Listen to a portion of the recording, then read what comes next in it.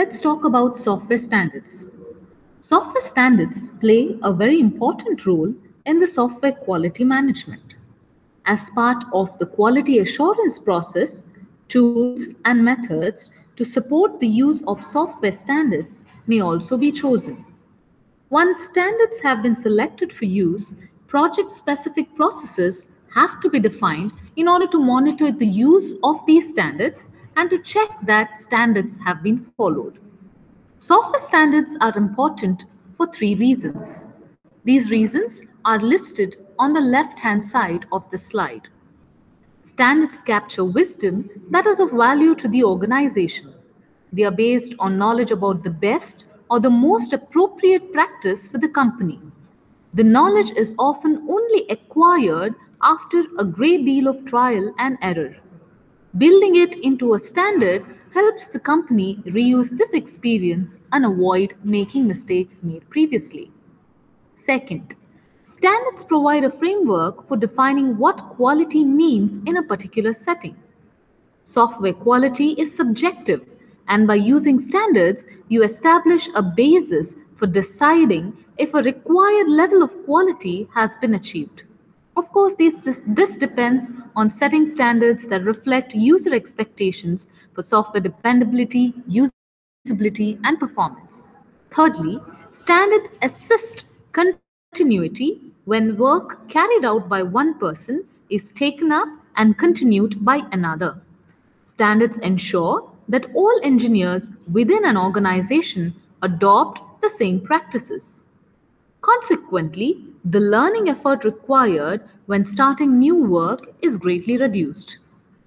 There are two related types of software engineering standards that may be defined and used in software quality management. They are listed on the right hand side of the slide. Product standards. These apply to software products being developed. They include document standards, such as the structure of requirements documents, the documentation standards, such as a standard comment header for an object class definition, coding standards, which define how a programming language should be used. Secondly, process standards. These define the processes that should be followed during software development. They should encapsulate good development practice, and process standards may include definition of specification, design, validation process support tools, description of the documents that should be written during the processes. Product standards have to be designed so that they can be applied and checked in a cost-effective way, and process standards should include the definition of processes that check that product standards have been followed. Quality management teams that are developing standards for a company should normally base these company standards on national and international standards. Using international standards as a starting point, the quality assurance team should draw up a standards handbook. This should define the standards that are needed by your organization.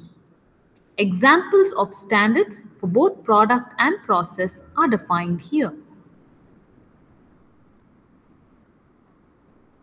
To minimize dissatisfaction and to encourage buy-in to standards, quality managers who set the standards should take the following steps. First, involve software engineers in the selection of product standards.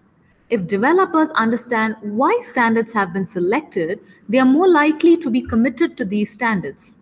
Ideally, the standards document should not just set out the standard to be followed, but also should include commentary explaining why standardization decisions have been made. Second, review and modify standards regularly to reflect changing technologies. Standards are expensive to develop, and they tend to be enshrined in a company's standards handbook. Because of the cost and discussion required, there is often a reluctance to change them. A standards handbook is essential, but it should evolve to reflect changing circumstances and technology. Third, provide software tools to support standards. Developers often find standards to be a bugbear when conformance to them involves tedious manual work that could be done by a software tool. If tool support is available, very little effort is required to follow the software development standard. For example, document standards can be implemented using word processor stylers. Each project manager should have the authority to modify process standards according to individual circumstances. However, when changes are made, it is important to ensure that these changes do not lead to the loss of product quality. This will in turn affect an organization's relationship with its customers and will probably lead to increased project costs. The project manager and the quality manager can avoid the problems of inappropriate standards by careful quality planning in the project. They should decide which of the organizational standards should be used without change, which should be modified, and which should be ignored. New standards may have to be created in response to customer or project requirements. There is an international set of standards that can be used in the development of quality management systems in all industries. And this international set is called ISO 9000.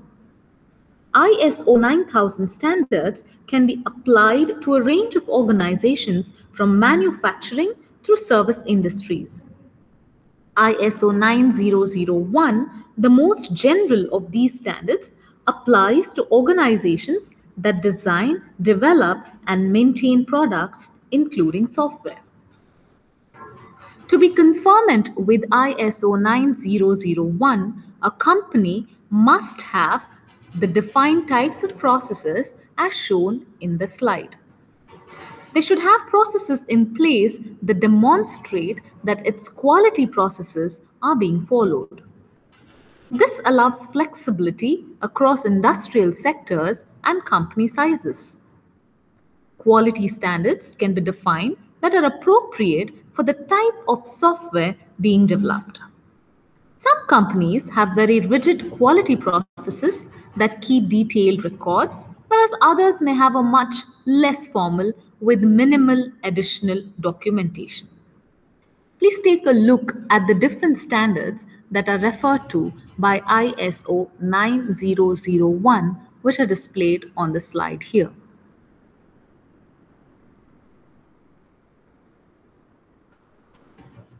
The relationships between ISO 9001, the organizational quality manuals, and individual project quality plans are shown on this figure. Some software customers demand that their suppliers should be ISO 9001 certified. The customers can then be confident that the software development company has an approved quality management system in place. Let's take a look at this diagram. These are the ISO 9001 quality models, and they are instantiated as part of the organization's quality manual. The quality manual is then used to develop quality plans for a variety of projects developed by that organization. The quality manual also documents the organization's quality process. The quality process is further instantiated as the quality management. So you can see all of these projects' quality plan supports project quality management as well. This is how ISO 9001 quality models, which are an international set of standards, is adopted by any organization, and ultimately these models or quality standards are applied to every project that has been developed by the organization.